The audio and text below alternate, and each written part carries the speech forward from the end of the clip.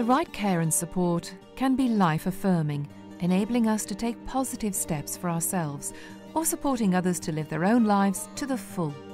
But what does the right care and support mean? I think care and support basically is to help the individual and what the individual actually needs. The first thing you have to do is to plan, to ask the person whose life is going to be driving this what it is that they want. Oh, it's very important to me to be able to be independent in my own house rather than a nursing home. The religious and spiritual needs are very important. Care and support means that my life is a lot more amenable.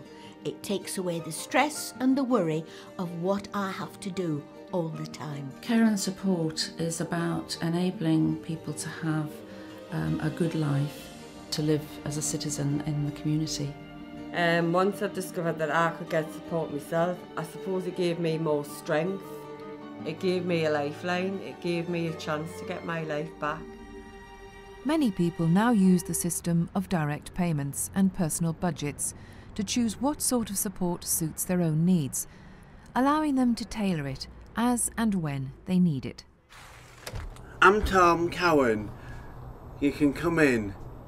The kind of support that Tom has is support as a citizen rather than somebody in need, because it means that Tom's support is entirely Tom-centred. Who am I, Tom? That's Matt Derrick. He's my PA. We were almost left with no alternative but to take a personal budget, but it's probably the best thing that we did. Recruiting the right personal assistants is absolutely crucial to the success of Tom's arrangements. And I would say that you need to be really creative about how you recruit. For example, Tom organises music gigs, so we wanted to have a PA who was a musician, so we advertised in the university music department. You know, if you want somebody to support somebody to do gardening, don't look for a carer, look for a gardener who's passionate about their gardening, but also passionate about people and able to share their skills with somebody else who's keen to learn. I suppose my primary support is supporting Tom to work, supporting Tom, I suppose, in the community. And yeah, I'm just a comfortable reinforcement, just so Tom can do all the things that he wants to do. I'm just there to enable the things that he knows he can do, but maybe for reasons of anxiety, he might not want to do at the time. Tom has a very fulfilling life. He enjoys lots of things. He loves people, so anything around people is good for Tom. And he also does contributes as a volunteer in a local gallery at Bar Lane. To be able to find people who enjoy his company as much as he enjoys theirs has been so positive for him. Good care and support can also help us face many other challenges in our lives. Our mental health and well-being, difficult adolescence, drug and alcohol dependency, and of course to support ourselves as carers.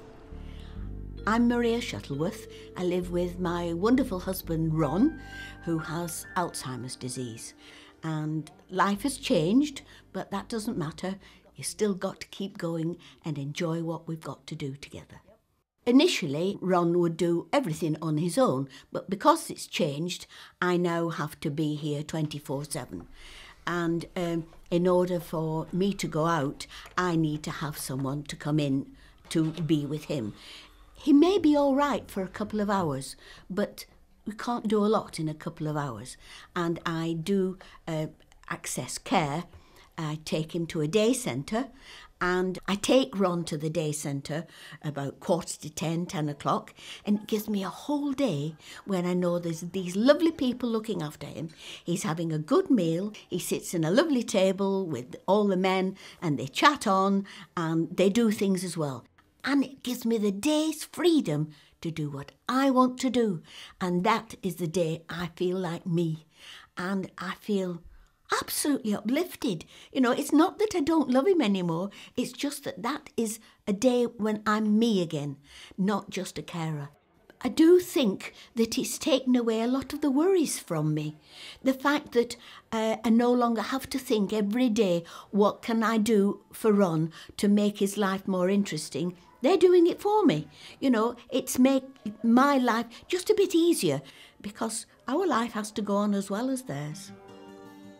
If you do need more support, you could choose to move to specialist housing or residential care. There are many options to choose from, including sheltered accommodation, where you can have your own home with support on hand if you need it, through to care homes or nursing homes. These can vary considerably. Be aware of the differences and make your choices carefully. And getting the right level of support to continue living in your own home is another option to consider. I'm Charmian Lovell, and I live at home in my own house, and I've lived here over 58 years.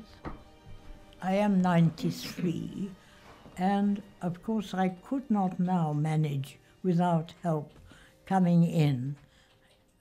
They come twice a day, morning and evening, half an hour, and then they also give me baths twice a week. This is absolutely vital because I couldn't manage on my own without them. Good and effective support can be as simple as helping us to maintain contact with friends and family. Paul has taught me everything to do with the screen, so it means that photographs and memorabilia of all sorts come on the email. I would like to live here until my life ends, really, but this may not be feasible at the end, but I shall hope to do that. Good care and support should be there for our everyday needs.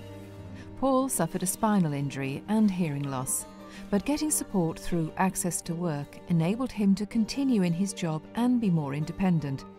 Access to Work is an organisation or a system where a disabled person can ask for assistance if they need anything to get them to work, basically. That's what I get here. I've been fortunate because I've used Access to Work twice in my life. The first time was when my impairment got to a point that I was finding was very, very tired, and well, I didn't take consultants' advice who advised me to get a chair and just to take that strain away. And it wasn't a realisation until I had a bad fall once that I suddenly realised that I need this thing. And I contacted Access to Work and I said, look, told my situation, and they said, right, fine, and that's how I got the chair. Access to Work will say, the government will say that Access to Work is there if you want it. But it's a sort of a catch-22 system. You need to know about Access to Work to get access to work. My working life within the voluntary sector and different things is to enable disabled people to ask questions, not just to say, oh, well, I'm disabled, you don't get. Yes, you do get. You know, I'm disabled, I can't work. Yes, you can work. Ask, is there any? The right care and support will meet your unique needs and aspirations now and in the future. Thinking about what you want and finding out what's available is the first key step. I think you've got to consider what you actually want. I always think if you possibly can, it's worth writing down, perhaps going through a day and seeing what you actually do. There's no sort of one thing fits all. Try and source out what you need for the future. You know, you have your friends and your family, but you get sick of repeating the same story to them over and over again. And just to have someone outside the family, you know, sit down and say, I understand, you know. It's good to look for services or even to see what's out there when you're beginning to deal with things and gather information, so you know that when you feel as though you need support, that support's there, and you might find something that could be quite helpful to you along the way as well. A person who requires, say, for example, daycare, he would be looking around what he can do, where he can go. Sometimes they don't know, so it's important that in the community people know what is available. I always thought I was being weak when in actual fact I was being really strong. And the people who think they're weak will get a real awakening if they do fight that fear and go and get the help that they need. Good support should enable our sons and daughters to live a full, meaningful, inclusive and happy life. You have to feel happy about it, because if you're not happy about it, then it's going to worry you all day, and there's no point in doing it if you're going to be worried about it. I was very content knowing that these people were caring for him in a different way to me, and that was interesting as well. I think the impact's been huge. I mean, it's a double-edged sword.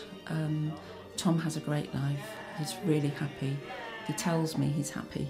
And it's certainly for us as a family been well worth all the hard work.